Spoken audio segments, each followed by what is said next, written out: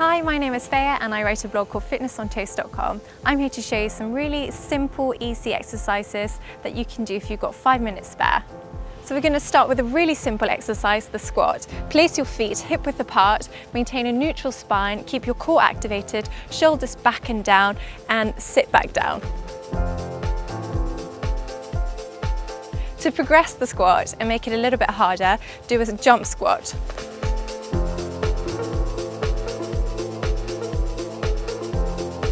So the next exercise, a lunge, is pretty straightforward. Take a big step forward, bend the back knee, keep your core nice and strong, shoulders back, and step back.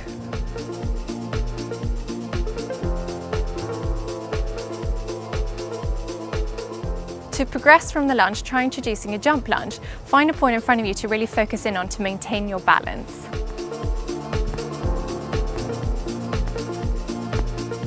Here's another great exercise you can do at home whilst watching TV or lounging, the hip thrusters. If you've got a baby or a toddler, just place them here and just raise your hips ever so slightly and back down.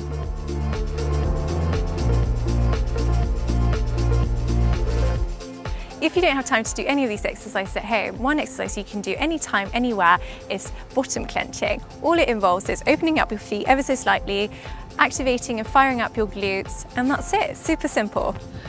So there we are, some great leg exercises. To read more about the importance of training your legs, read my article on supersavvyme.co.uk or log on to fitnessontoast.com.